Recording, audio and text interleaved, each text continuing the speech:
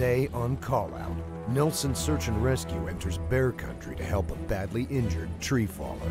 We flew over two really good-sized bears, one grizzly and one that was maybe 200 meters away, and it was definitely the biggest black bear I've ever seen in the Kootenays. And later, fully loaded command mobiles for search and rescue. It enables us to keep track of the search and plan the next operational period.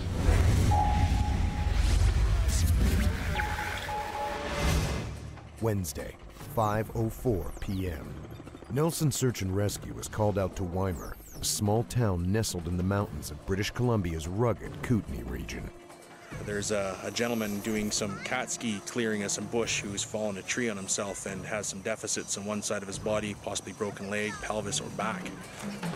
Trevor Halsworth was clearing a ski trail near the top of Baldy Peak with another faller when he was struck by a tree.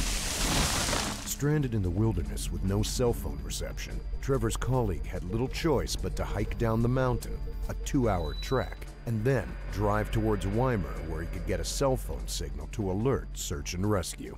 It sounded like he was pretty high up. He was around 6,800 feet. You know, it's steep slope, lots of short alpine trees. It's not a very open terrain. I mean, there's not a lot of places just to land. Because they will likely have to long-line the subject, a HETS-equipped helicopter is now arriving at the SAR base in Weimar. The helicopter that Nelson SAR members Dr. Mike Innes and team leader Chris Armstrong are now loading with medical gear will be used to locate and access the subject. They lift off towards Baldy Peak, one of the many mountains that make up the vast and uncharted Selkirk Range. Now, the search begins. Despite his colleagues' assurances that Trevor is located near the top of Baldy Mountain and will be easy to spot, this is not the case. We flew the entire ridgelines and did not find him anywhere, did not find chainsaws, colored gas cans, anything that gave us an indication where he might be. Subjects lost in the wilderness may look around their surroundings and think that they are easily seen, but many times this is not so. They should try to make themselves visible to search and rescue any way they can. This includes spelling out SOS with rocks, reflecting the sun off a shiny object, or waving a makeshift flag. Anything that has color, any way to make smoke, anything to get the attention of a rescuer, you need to do.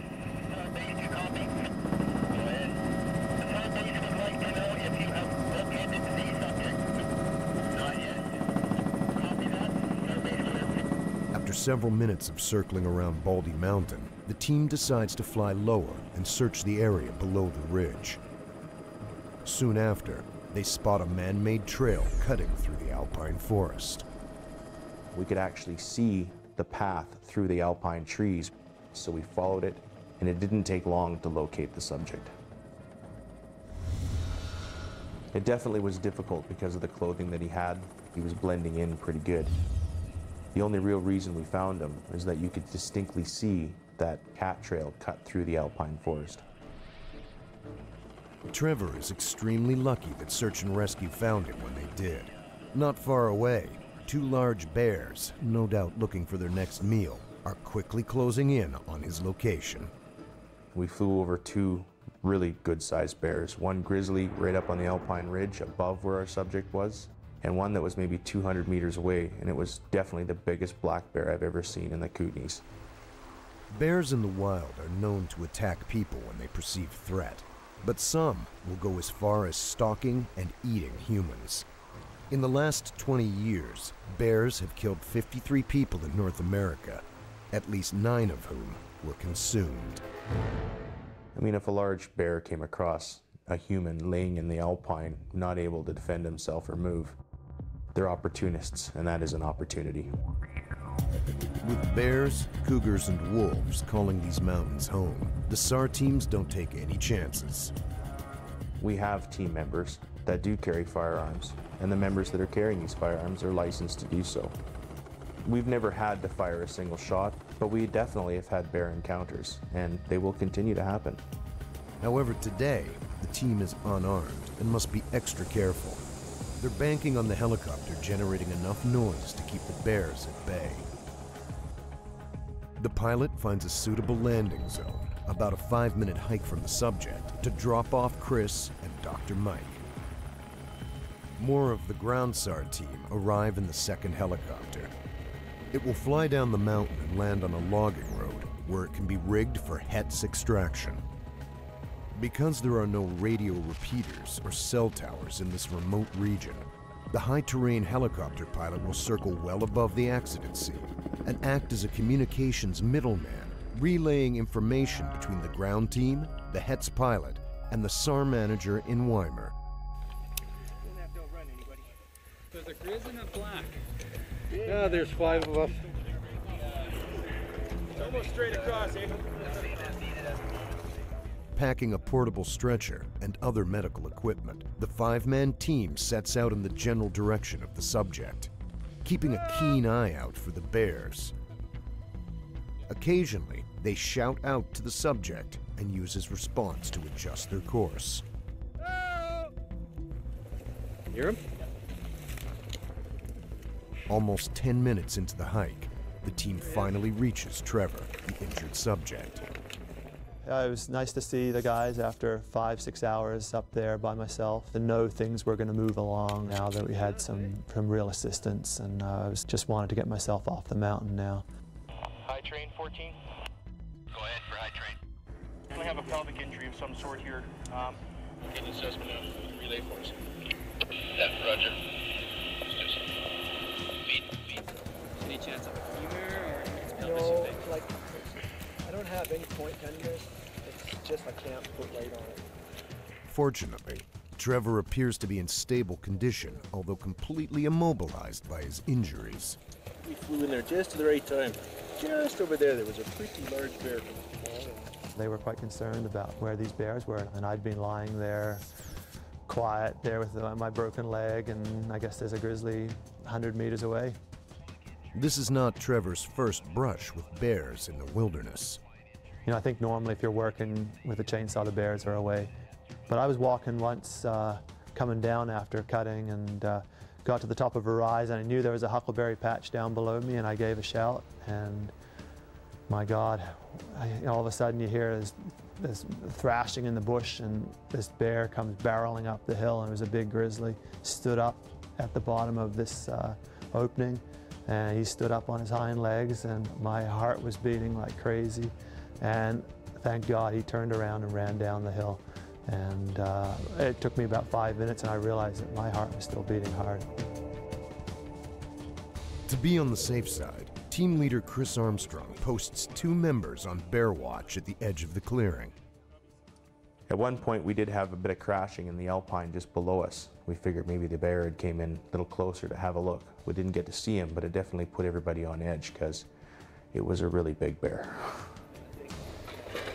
Just sort of in that pelvic area, came right It hit this side, then it collapsed here. Trevor recounts the accident to Dr. Mike. He and another tree faller had been on Baldy Mountain doing some routine felling for his winter backcountry cat ski operation. Up there, we've been working on these cut trails for about 10 years. And every year we try to go out and just do a little bit of cleanup and a little bit of work on the trails. In the winter, the trails turn into a pristine powder skiing paradise, accessible only by snowcats. We take people up adventure skiing, powder skiing up in the mountains. We're in pretty remote areas, and we take them up in a snowcat, and then with a guide and a tail guide, we escort them down the mountain, skiing powder and all sorts of exciting drops, and it's pretty exciting stuff. Normally, tree fallers work at a safe distance from each other, but this time, Trevor wanted to direct his colleague. This one corner, I wanted the trees dropped in a specific way, in a specific direction, and so I just stayed right there and looked away and then looked back, and the tree was coming right down on top of me. The butt of the tree ended up hitting me right across the hip on my left hip, but I knew something else was wrong with me. I felt pain in my right hip, and after about 15 minutes, it was pretty clear that I wasn't going to walk. Sometimes it was a real stabbing tightness back there, but it's straight on the muscles. Trevor only clears trail in the summer, but it's definitely the most dangerous element of running his cat ski operation. Being a full-time tree faller is one of the most deadly jobs in the world. In British Columbia, up to 25 fallers a year have been killed. Trevor is hurt, but he can consider himself very lucky. He has a massive bruise on his left hip, but it's the right side that concerns Dr. Mike.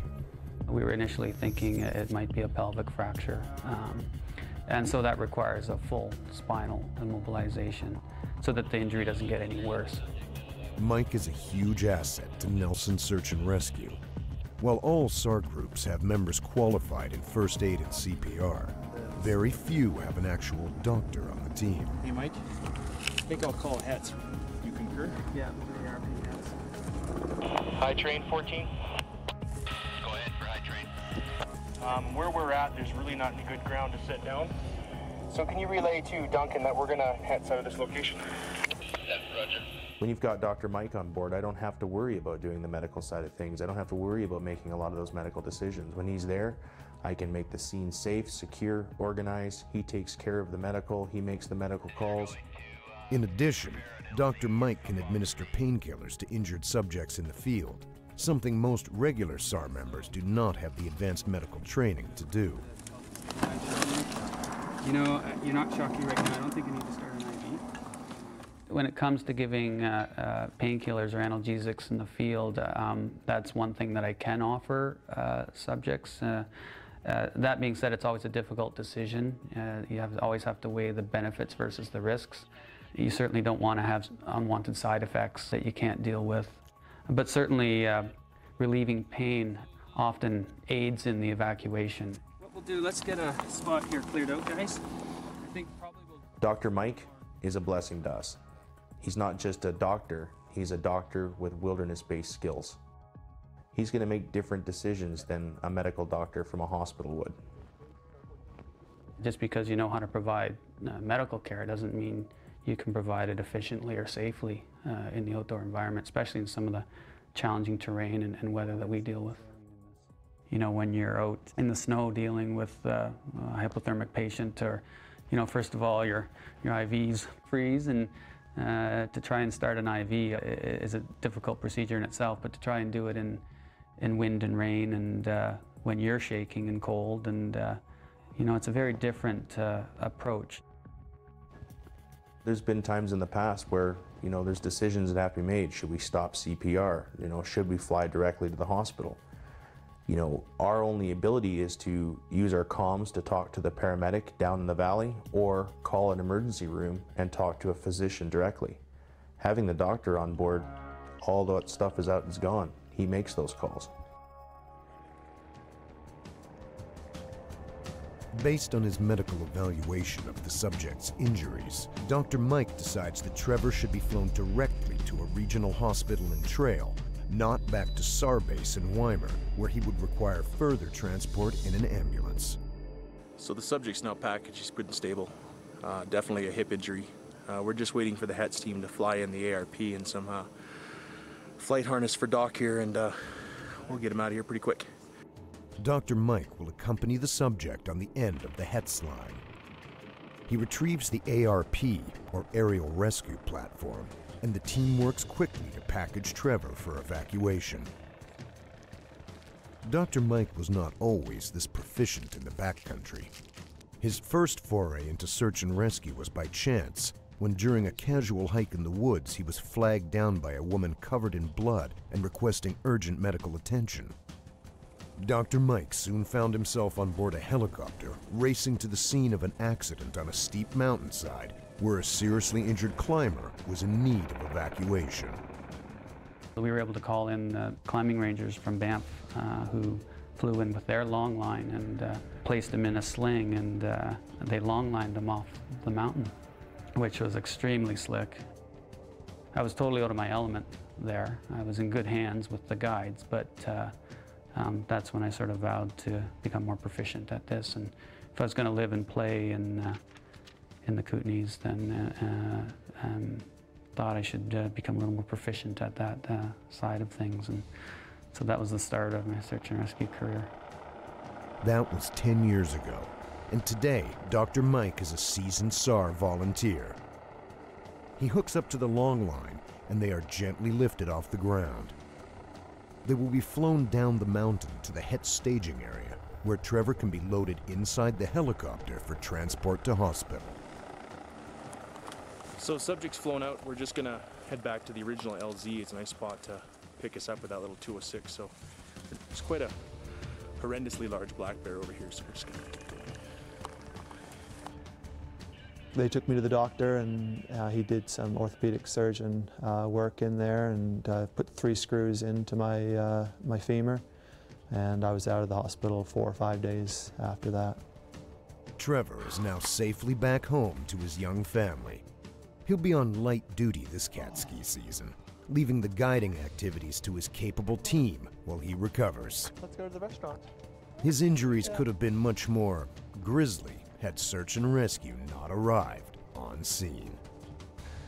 There was 2 bears in the area, and he'd been out there for 6 or 7 hours. I mean, there's a great possibility that a bear could have found him, and that would have been it. Now, fully loaded command mobiles for search and rescue. It enables us to keep track of the search and plan the next operational period.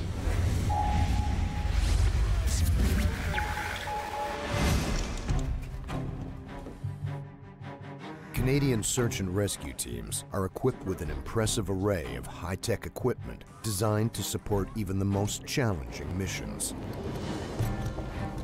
The mobile command post in particular is a powerful resource that enables search and rescue teams to function from virtually any location. A great deal of thought is put into their design.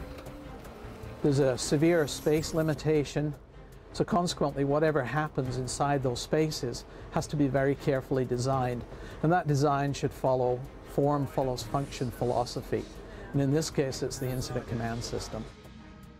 The incident command system defines the process of search and rescue. It's almost like a production line where we start at one end of the truck with all the planning, goes through all the way to operations where the assignments are done and issued to the teams and briefed, and off they go to complete their assignments. When the teams head off, they'll be carrying GPS radios with them. The 6 portable radios that we carry in this truck are equipped with the GPS microphones. That allows us to track each team that carries one of those radios. The GPS radios are tracked on the status map workstation. This is particularly helpful in noting the areas covered during a search. The status map workstation is where most of the action in a mobile command center happens. It's where the mapping and all your initial information is laid out. It can be used electronically with the overhead projector, or it can simply be used as a big whiteboard with a paper map and a plastic overlay. And then in that case, it's back to the old-fashioned style using the colored pens. Sliding map boards provide additional backup. If the electronics fail, we always have the ability to manually pull out maps and start to lay overlays on them and plot our search areas from this. What we've got in here is quite an extensive computer system, which may look excessive, but on a large incident, we're looking at managing possibly 100, 150 people. It enables us to keep track of the search and plan the next operational period. Although we use a lot of computers, we still need to have our fail-safe systems. So regardless of what we're doing electronically, we still use a lot of the old-fashioned techniques, which is to do our assignment sheets and also have the old magnetic name board where we can assign names onto different tasks manually. A recent addition to our toolbox has been 2 thermal imaging cameras to search in darkness. This is a temperature differential, not low light. These cameras can see in any kind of light, even in daylight, and it will show the temperature difference between whatever it's looking at. Downstream 2, far side. Another recent addition has been this computerized radio console. It's actually a dispatch console that allows us to connect radios, cell phones, satellite phones together, and allows people in the field to actually speak over a satellite phone if required. This way we can connect to other agencies, to ambulance, to police, to fire. We can link somebody who calls in on a cell phone directly with a volunteer in the field on a VHF portable radio so they can have a two-way conversation. This is a BGAN satellite unit that uses Inmarsat. This is a low-orbit satellite that is very much reachable from our part of the world. This allows us to not only use a phone line, but gives us broadband access to the internet. Quite often we're operating in boundaries that are way beyond normal cell coverage. And although the satellite data is incredibly expensive, at least now we have the ability to go on Google Earth or other resources to assist in our mapping and search plans. High tech, low tech, all in one box, on wheels. It even comes with coffee. Callout Search and Rescue features real stories filmed live by search and rescue teams during actual missions. Find out more at calloutsar.tv.